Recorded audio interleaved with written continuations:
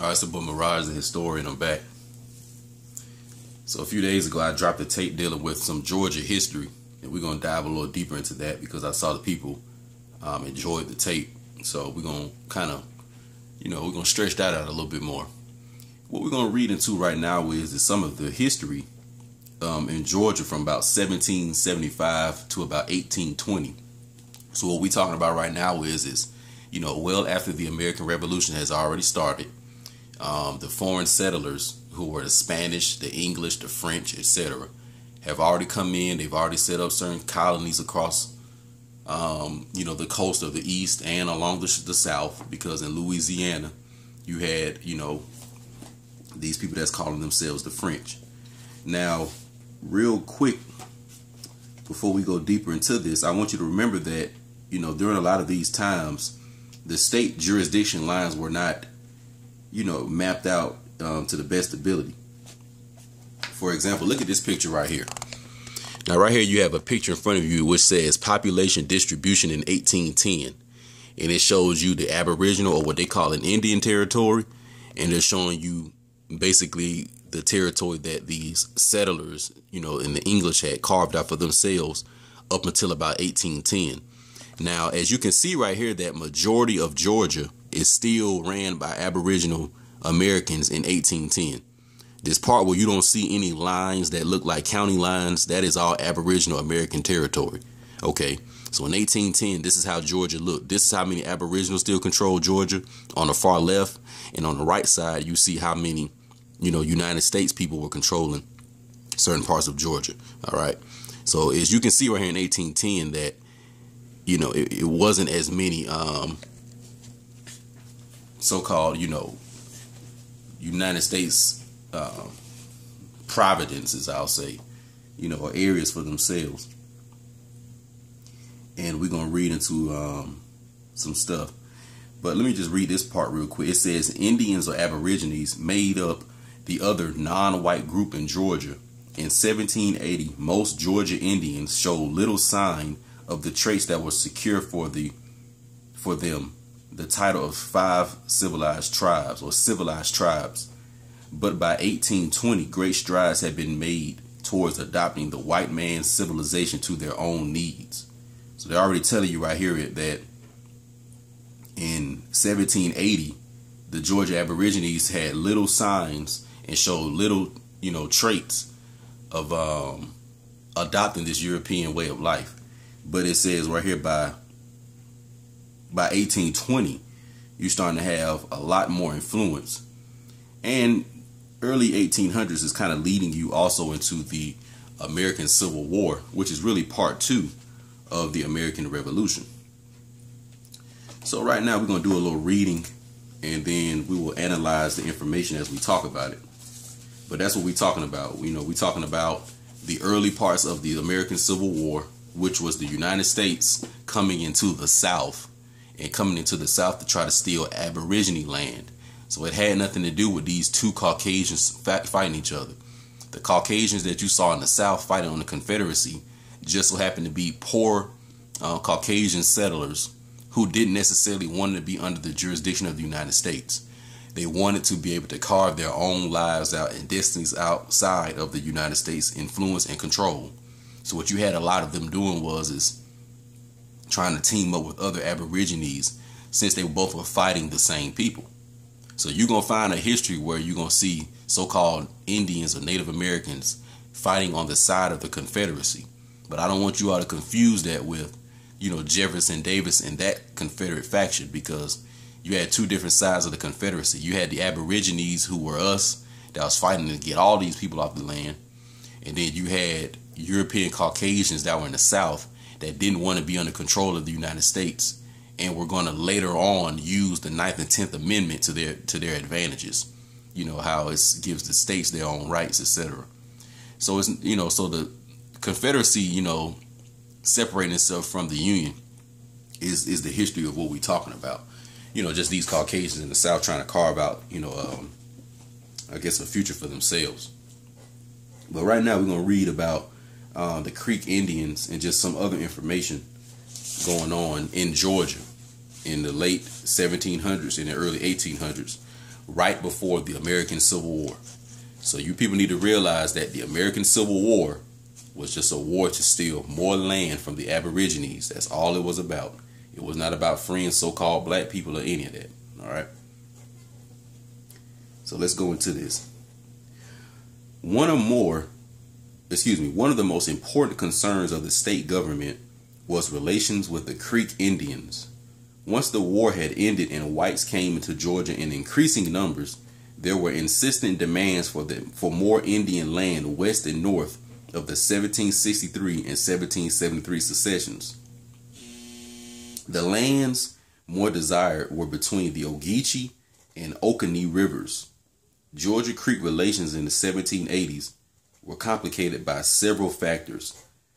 First and foremost was the mixed breed Alexander McGilvery, an able chieftain among the upper Creeks, who opposed almost anything that white Georgians wanted.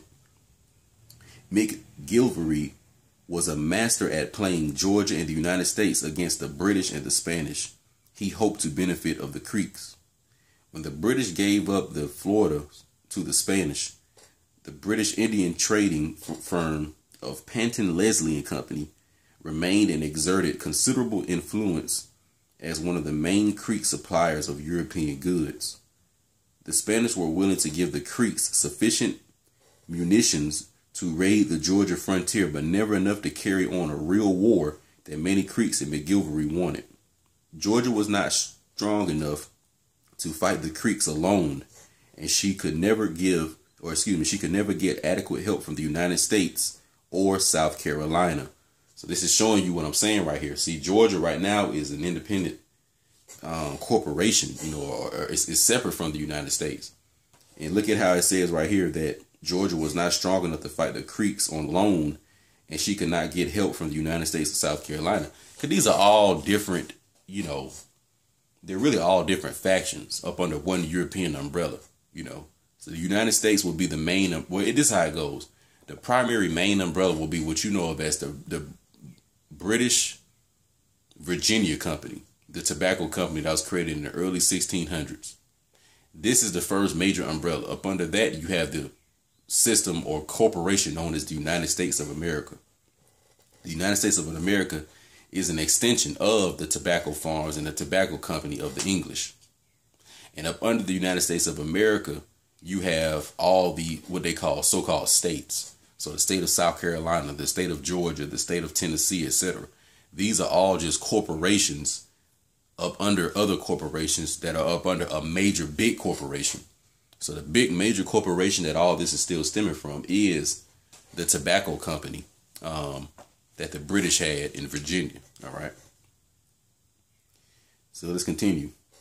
But the Creeks, as always, remained divided in their feelings and allegiance. The lower Creeks, who lived on the Chattahoochee and Flint rivers nearest to Georgia, were usually more friendly and less under the influence of McGilvery than were the upper Creeks. It was the land of the lower Creeks that the Georgians desired, and some lower Creeks were usually willing to trade or sign treaties of secession. Treaties that McGilvery always repudiated as illegal. So you had right here, basically, you had two factions. You had, Aborigines who wanted to work with the European. You had Aborigines who did not want to work with the European.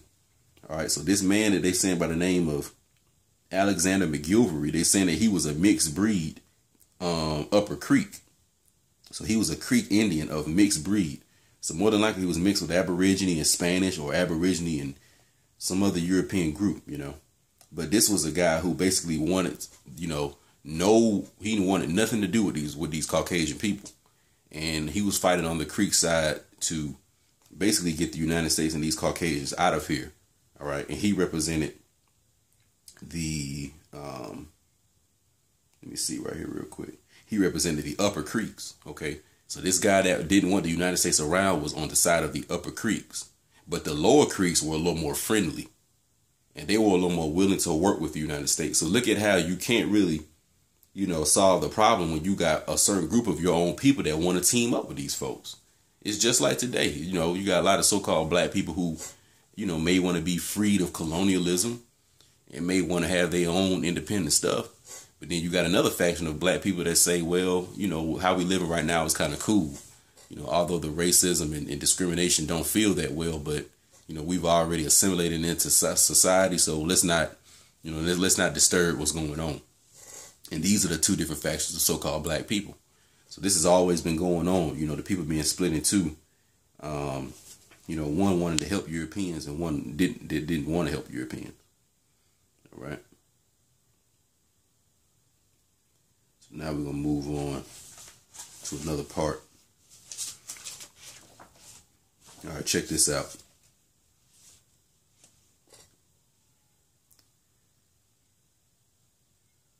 Under the aggressive leadership of Troup, his increasingly well-organized party made steady headway against the wavering Clarkides. I'm reading just different governors in Georgia now. He moved quickly to consolidate his hard-won power by pushing a very popular policy, Indian removal. Listen very, very closely.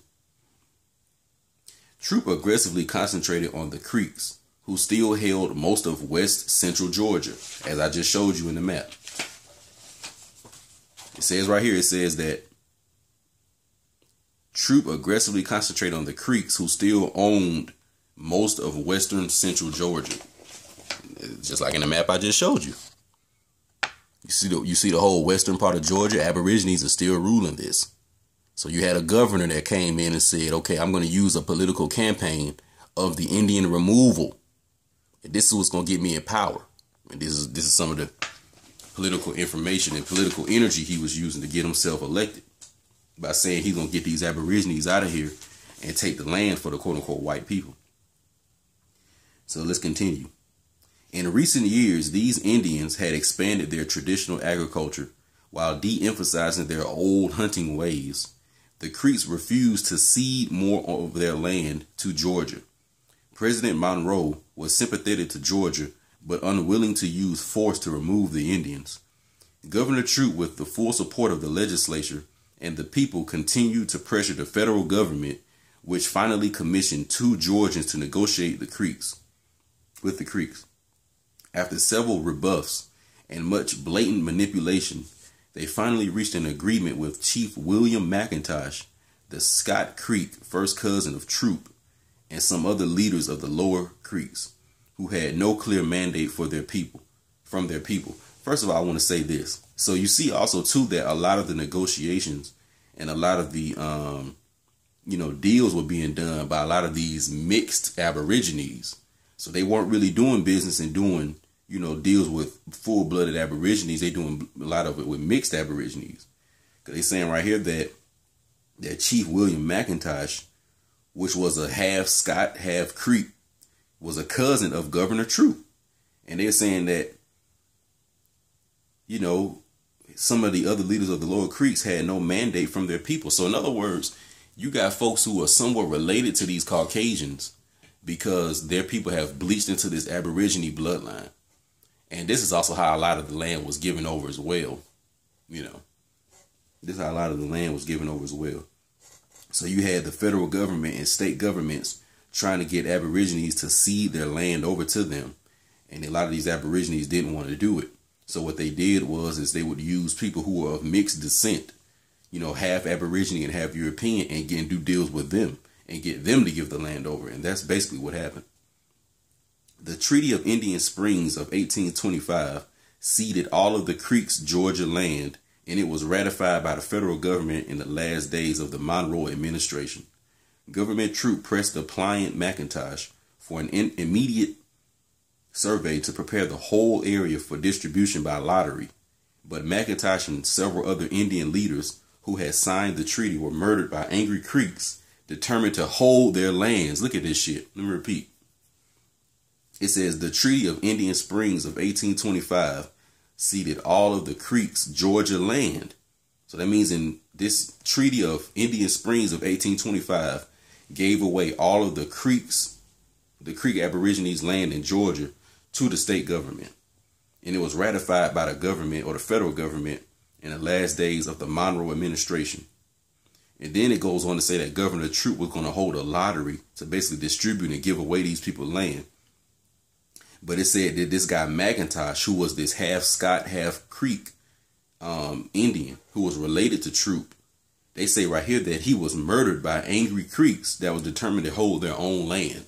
So this is what you had. You had a lot of these mixed ass Native American ass people who were doing deals with the United States, seeing what they can carve out of it and get out of it for themselves.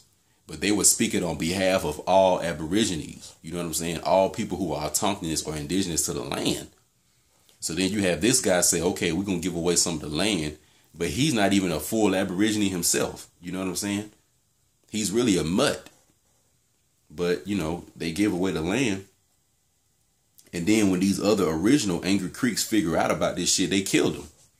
So you had a lot of that going on. A lot of these mulatto mixed, you know what I'm saying, Native Americans were actually doing these business deals on behalf of the entire Aborigine population, selling out the entire Aborigine population, probably just for themselves and a few people who were mixed like them. And this is what happened. You know what I'm saying? This is a lot of what happened, you know.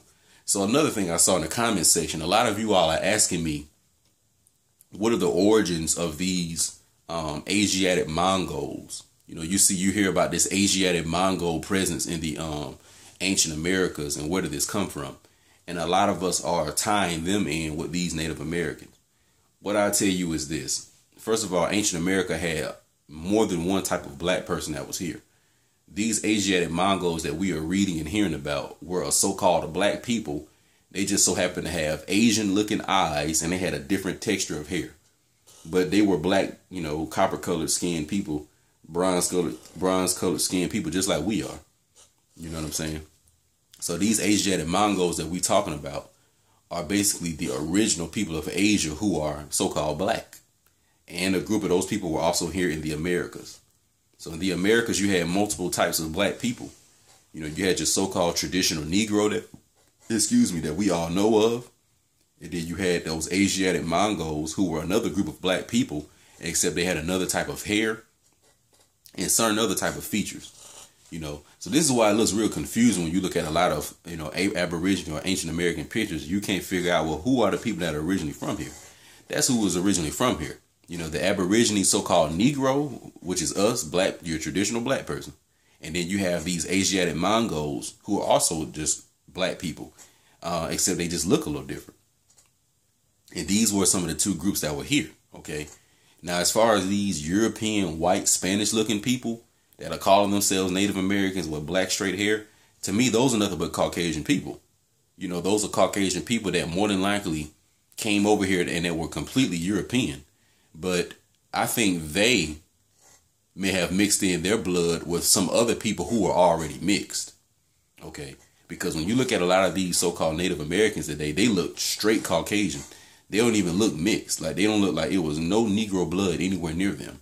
So that leads me to believe that most of these so-called Native American groups today that are on these Indian reserves or on TV that they show you, these are basically Europeans who mixed in with some people that were from America that were already mixed themselves. So, like, for example, when they talk about this guy who is half Scottish and half Creek Indian, okay, first of all, he's already mixed. So now imagine a European coming here and mixing in with him. Now you're going to have somebody who looks a little more Caucasian. Because once again, all he's doing is bleaching out more and more of his melanin. And this is how you're going to have today a Caucasian looking person with straight, stringy black hair. But he's calling himself a Creek or a Choctaw or a so-called Native American. This is where that look came from. You know, so the ancient Americas had a majority, you know, it's Negro population is what you need to realize. All right. So, you know, at this time, this guy, the governor of Georgia is this guy Troup. All right. So just keep that in mind.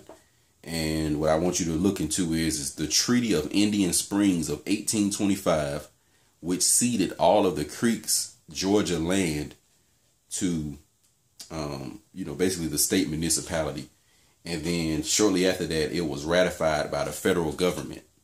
So this is, you know, leading you into what's known as the Trail of Tears. All right, as we're going to read into in a minute. But let's continue. So it says, emboldened by victory, Governor Troup resumed his fight with the federal government over the Creek lands. Fully supported by both parties in the legislature, he reasserted the validity of the Treaty of Indian Springs and renewed his plans for a quick survey. However, despite a roar of protest from Georgia, President Adams negotiated a new treaty with the Creeks that ceded all of their Georgia lands except a small, narrow slice along the Alabama border. This Treaty of Washington of January 1826 was almost as cynical and corrupt as the original one, but Governor Troup was not satisfied. So not only did Governor Troup in the so-called state of Georgia come in and try to steal your land, then the federal government and the president came behind with a whole new treaty that was trying to steal even more of the land. All right. He denounced federal interference and began to survey Creek lands ahead of the deadline set by the new treaty. He also ordered a survey of the thin slice of Georgia land retained by the Creeks. Finally, he threatened to resist any federal military force and even altered some state militia districts. The federal government had no real sympathy for Indians, so by the end of 1827, further negotiations had extinguished all Creek lands claimed in Georgia. The Creeks were finished. The Cherokees were next. So this is what they were doing. They were moving around and expanding what they call United States territory or state territory. And any Aborigines that had control of the land, this is who they had a new conflict with. So what I just got done reading to you is basically the conflict of, you know, the Europeans who were under the faction of Georgia, the state government of Georgia, the corporation of Georgia, those European settlers under that faction having problems with the Creek Aborigines who were indigenous to the lands of what they call Georgia, or what we call Georgia. And through this guy, Governor Troup, and through this guy, William McIntosh, this mixed Creek Scottish motherfucker, and through the Treaty of Indian Springs of 1825, this started the process of the Creeks losing the western part of Georgia. And then shortly after that, you had President John Quincy Adams come in, and he set up the Treaty of Washington of January 1826, and this eventually took more of the land. But it says right here, it says the federal government had no real sympathy for Aborigines. So by the end of 1827, further negotiations had extinguished all Creek land claims in Georgia. The Creeks were finished. The Cherokees were next. So that means that from about, like I said, from about 1775 to about 1827, here in Georgia, you had the Europeans trying to steal land from the Creeks. The Creek Aborigines were just basically another group of so-called black people that were from indigenous America. And then they eventually got the land with the help of, once again, mixed so-called Indians who were teaming up with the United States. All right. And then it says after they stole the land from them, now they're looking to steal the land from the Cherokee Aborigines. So this is what they were doing. They were just going around to different places in Georgia and just stealing the land from whatever Aborigines were there. So it says that the Creeks had majority of like central West Georgia. And it says right here, although more moderate than his predecessor, Forsyth still favored Indian removal. So Georgia exerted increasing pressure against the stubborn Cherokees in the northwestern part of the state. So that means the Cherokees were located in the northwestern part of the state. All right. The northwestern part of the state. This is where the Cherokees were located. They even have a Cherokee County in Georgia. All right. They have a Cherokee County in North Georgia. You know, I remember when I would have a lot of AAU tournaments and AAU basketball games, you know, we would have some games in like North Georgia in like Cherokee County and shit like that. That's how I remember physically going up there. But nevertheless, this is where these names come from. A lot of you all may have heard of Forsyth, Georgia before. A lot of you all have heard of Forsyth, Georgia before. And a lot of you all may have also heard about certain riots and different conflicts between the blacks and the whites in Forsyth, Georgia. Well, this is a continuation of this same problem. Because Forsyth, believe it or not, was a governor. Let me read about him real quick. Or he's a congressman, rather. It says, Georgia voters were not particularly impressed with the subtleties of state rights doctrine, but they did like the way Governor Troup and his followers got things done, even when harassed by the federal government. Troup's decision to prepare for a return to the United States Senate did not seriously disturb his party, which gathered in legislative caucus in December of 1826 and selected Congressman John Forsyth as its gubernatorial candidate. Governor Forsyth reluctantly cooperated with the legislature created by the Central Bank of Georgia, a virtual government bank and treasury. So in other words, this guy Forsyth, was a governor. And it says right here, Forsyth still favored Indian removal. So Georgia exerted increasing pressure against the stubborn Cherokees in the northwestern part of the state. Most of these cities and states in Georgia are named after congressmen and generals and certain other political figures that actually played a key part in the Aborigines' land being stolen. There is another city in Atlanta called Decatur, Georgia. There's another city called Decatur, Georgia. And Decatur, Georgia is named after a general in the United States wars against the Barbary states. The United States wars against the Barbary states. And this guy, General Decatur, was a United States, I guess soldier or whatever, who was responsible for burning up some of the water transportation of the Moors along the coast of, North Africa. All right. So even Decatur, Georgia is named after a general in the United States war versus the Barbary states, which were just the Moors from Africa. Okay. So think about that for a minute. Why is a city in Atlanta named Decatur? Why is that named after a general that was in a war against Moors in Africa? If none of this stuff was connected, just think about that, and I'm gonna leave you on that. I'm gonna leave you on that.